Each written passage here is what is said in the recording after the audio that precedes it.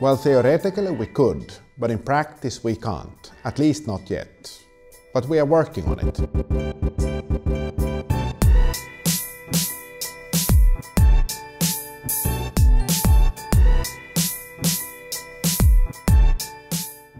So the problem is not the sun, it's us. The sun is actually radiating 173 million gigawatts constantly to the Earth's surface, which is about 10,000 times more than is used by the human population. Well, one of the biggest problems is storage and distribution. We need energy constantly, 24 hours a day, 7 days a week, but the solar energy is produced only locally when the sun is up.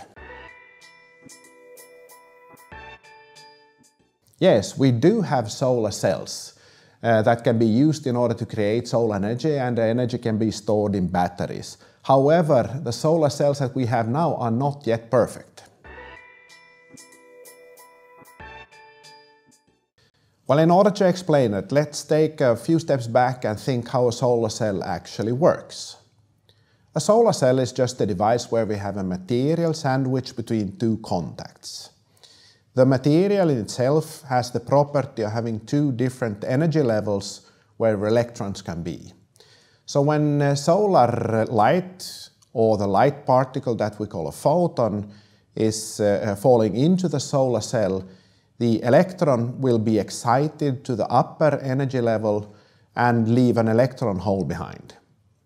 Due to the electric field inside the device, the electron and the electron hole will be extracted from the device, generating a current that we will use as electricity. So we know how it works. We just need to find a material which actually optimizes this process.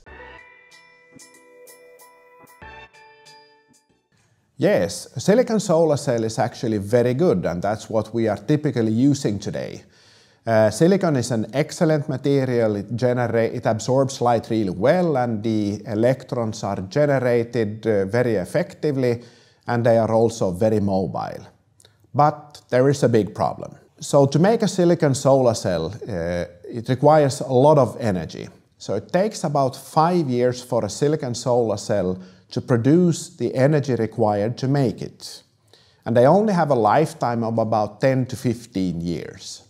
Furthermore, they are also heavy and brittle, and they need to be mounted into heavy aluminum frames in order to create the solar energy systems that we see on the roofs today. In order to produce sustainable renewable energy, we have to take the whole production chain into account, from manufacturing to transport to durability and sustainability. All of these factors has to be considered.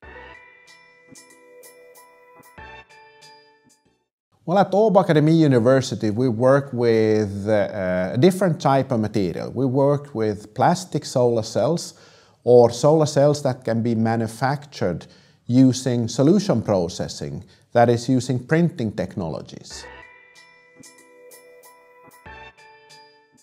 It only takes about 6 months for them to produce the energy that it took to create them.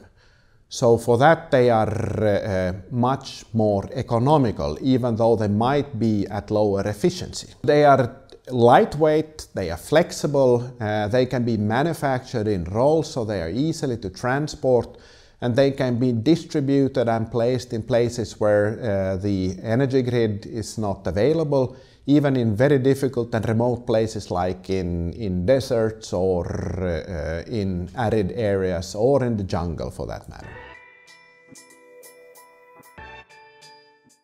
Well, if we can solve the political issues with utilizing renewable energy and keep in mind the technical challenges with storage and distribution, I'm very hopeful that we can have all the technical solutions to create the solar energy required for the electricity for the human population in 2050. Molecular process and material technology is one of Åbo Akademi University's 4 strategic research areas. The other 3 are drug development and diagnostics, the C, and minority research.